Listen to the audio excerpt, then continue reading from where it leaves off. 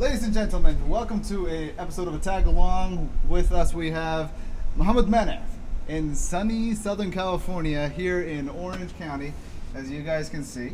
So this Tag-Along, we're just going to get to know Mohammed. He's going to give us a tour of the neighborhood. So why don't we get started? Here we go. It's a far cry from H-Town, huh? Yeah, man. At this time of the day, you'd be sweating buckets. Oh my, it's hard to come out until after the sun comes down.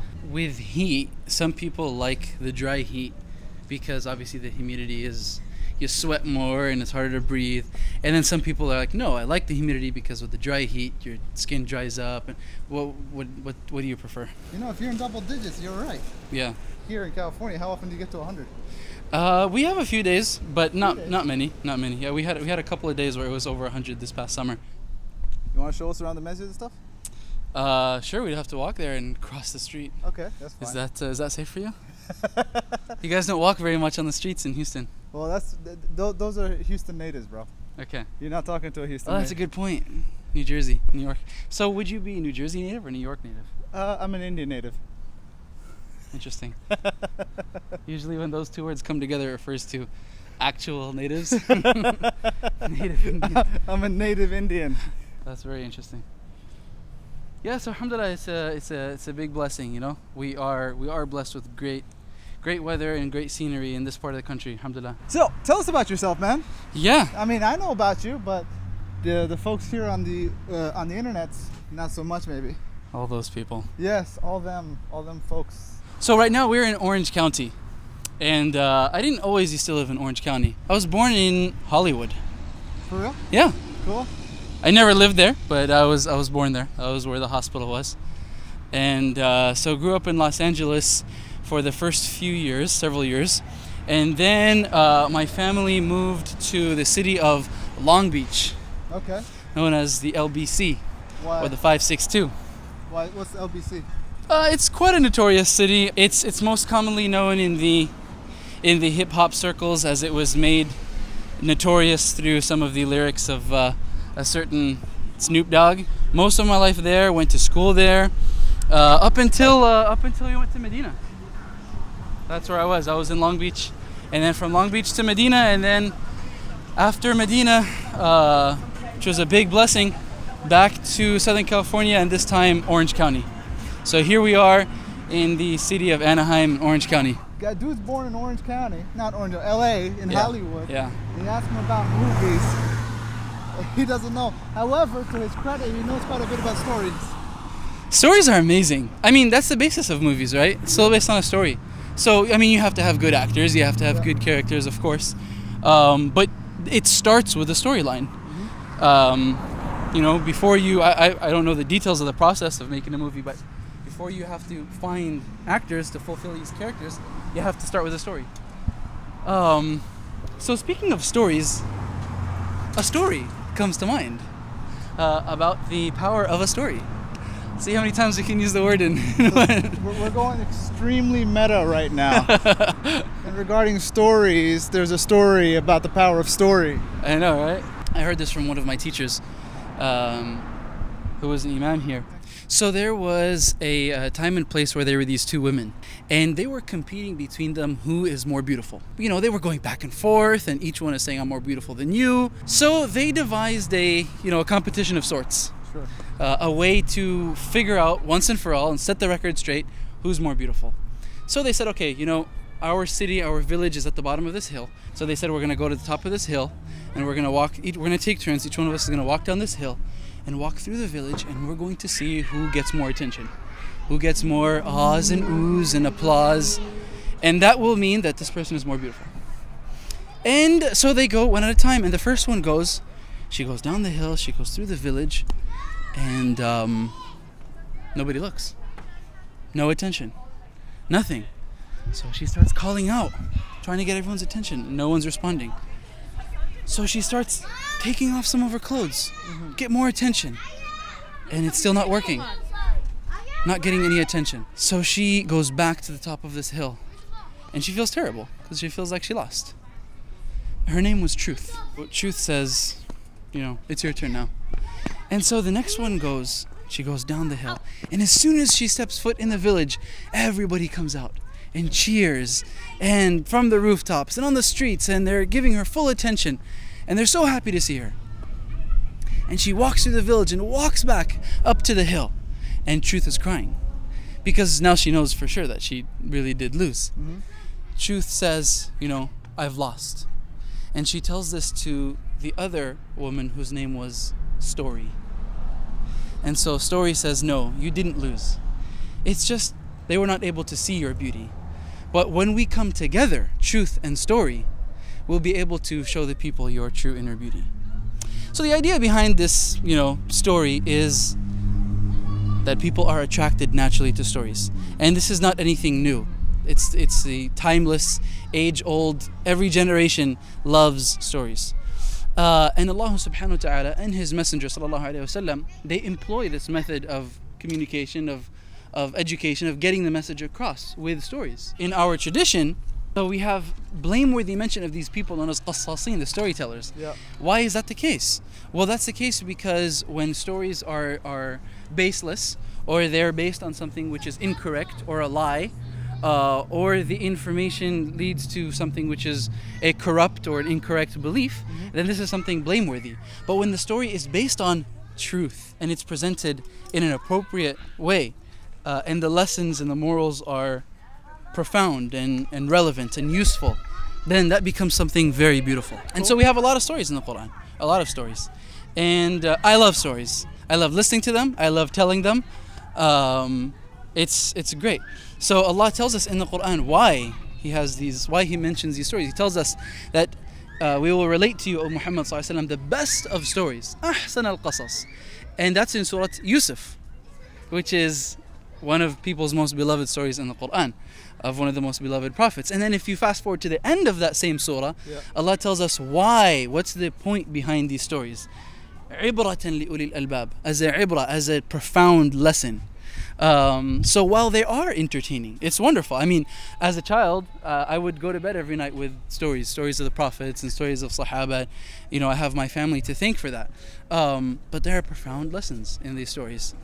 So not only are they entertaining and they're enjoyable, you know, intellectually and emotionally, they also have very profound lessons that are relevant to our everyday lives. Dang, this thing is heavy, bro. There we go. You know what, let's grab a chair. Grab a chair? Yeah, or a bench or something. Sure. Okay, you can hold on to a shirt. Give you a break. Thank you. You deserve it. You're a very unique individual within the AlMaghrib roster. You're the only one within the entire roster that's graduated from the School of Quran.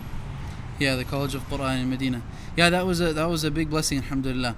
When I first went to Medina, I enrolled in the College of Sharia. Okay. Which is the most popular college and the like a highest default? populated. You could say default. It has the highest student population. Most students will go there.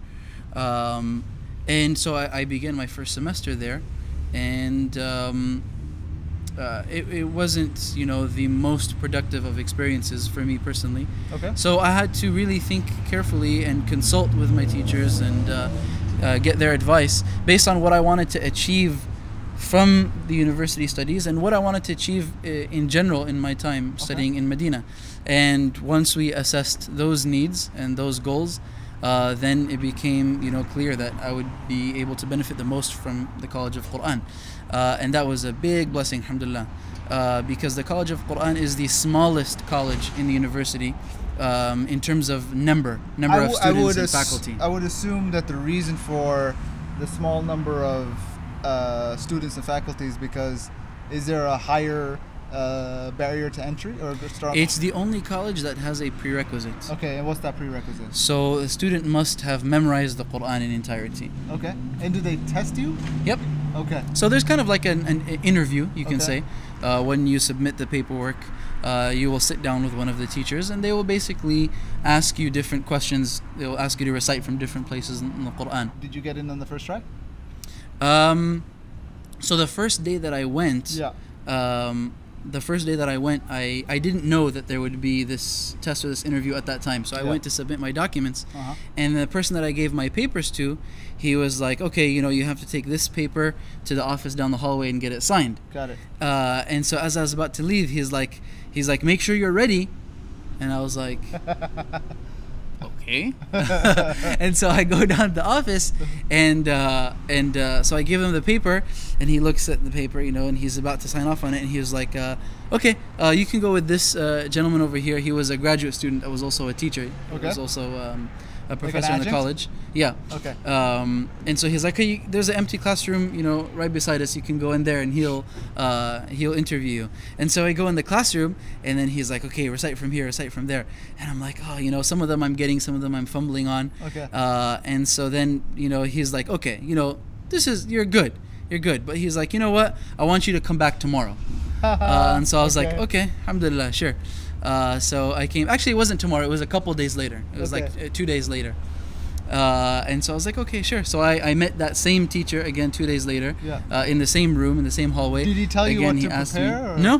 No. He asked me different questions. Okay. They're totally different questions. Gotcha. And then he was like, you know, he gave me some good advice and some tips about, you know, how to benefit from my time in that college. And then they signed off on the paper, and that was it. Alhamdulillah. That's cool. Yeah. When you say the difference in size, Yeah. what are we talking in numbers? Oh, thousands. We're talking thousands of students. So the school of Sharia Yes. is thousands of students. Thousands of students. And the school of Quran is Uh, hundreds? 400 or 500, if that. Oh wow. It's the size And of that's inclusive of all suburban levels. high school. That's undergraduate, graduate. Oh, yeah, everything. everything. Yeah. Oh wow. Very small. Dang. How often do the people that enroll in it, is it like intensive in comparison to the others, or? What makes it more intensive is you're required to do a lot of memorization. But what if you already have it memorized? Not Quran. Oh. There are texts, Oh, okay. poems. So something very interesting. A lot of the classical Islamic sciences, they were codified in Poetry. Okay. Which was the point behind that was to make it easier to memorize. Gotcha. Because a big part of knowledge is retaining that information, memorizing Sure. it. And so you're expected to memorize these texts Okay. word for word, which is time consuming. I can imagine. Yeah. Wow. Yeah. Okay. Was there a process you figured along the way, or is it just? You know, there is no magic pill for memorization, whether it's Quran, whether it's Hadith, or whether it's poetry, or whether it's a book. Like, did you start writing it on the wall and memorize I it? didn't write it on the wall. No. I had a notebook that I would write it in. That would be cool though. It all comes down to repetition. Start tagging the walls of the school. No, I didn't do that. Hey guys, get your graffiti cans. We're gonna start memorizing some poetry. No, I never wrote on the walls. But some people would, you know, sometimes you'd walk through the dorms and somebody would write like the dhikr or something on the wall. I didn't like that. But no, we wrote in our notebooks, alhamdulillah. Now, one of the things that you're teaching with us, with AlMaghrib, the life of Musa. The life of Musa. What inspired the story of Musa? I wanted to do a class that is Quran heavy. Okay. That has a lot of Quranic basis to it. We have a lot of tafsir courses, traditional tafsir, where we're going through a particular passage or a particular chapter of the Quran from beginning till end, which is great. But we wanted to do something a little bit different. And the story of Musa is the story of Musa and Bani Israel is one of the most repeated stories in the Quran. Okay. And there's got to be a reason for that. Sure. There's got to be many reasons and wisdoms for that. And so we want to explore how this story is told in the Quran and go through it stage by stage, extracting lessons, relevant lessons, bringing the story to life. Most effective way of getting instructors to get stuff done is telling them they're going to teach on this date. Right? Next thing you know, they're going into overdrive. Well, you got to juggle a lot of different things, so.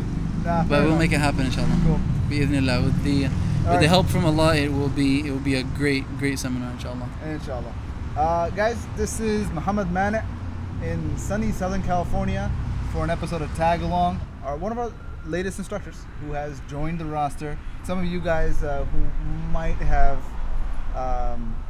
been following AlMaghrib and the content that's been put out over the last decade might remember him for one of the Summit videos that you probably what Summit video? He's like, what Summit video? Or if you attended Summit in the past, you might remember him. So that's when I think, was that the first time we met in 09, or were you there in 08 too? 08, very first one. Gotcha. The very first Summit. That was the very first. That's when Mohammed and I met. and then he kind of scurried off to Medina, and they came back with a beard.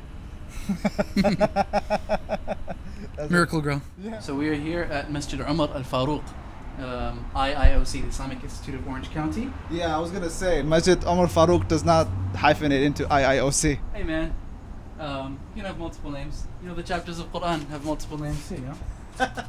IIOC is not a name. It's a bunch of numbers. It is a name, IIOC. Bunch of numbers. Letters. You need sleep.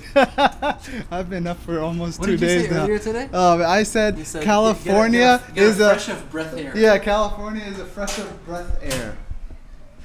So this is the main prayer hall. This is the musalla.